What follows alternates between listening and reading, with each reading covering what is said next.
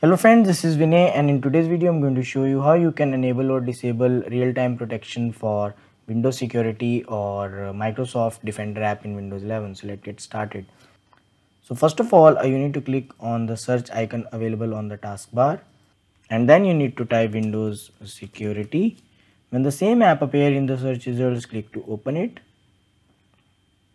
Now here you need to switch to virus and threat protection tab on the left side, and then on the right side you need to scroll down to this section that reads virus and threat protection settings.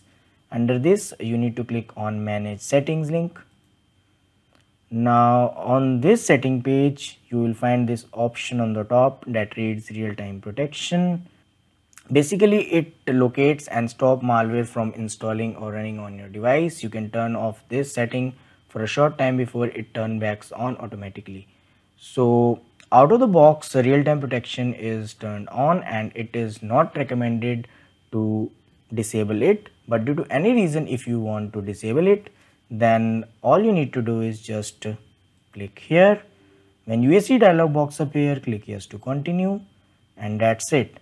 You can see that it gives the message that real-time protection is off and leaving your device vulnerable.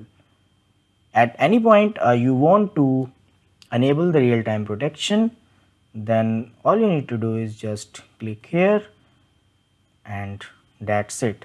I hope you find this video useful. Don't forget to like and subscribe my YouTube channel for more interesting videos. Thanks for watching.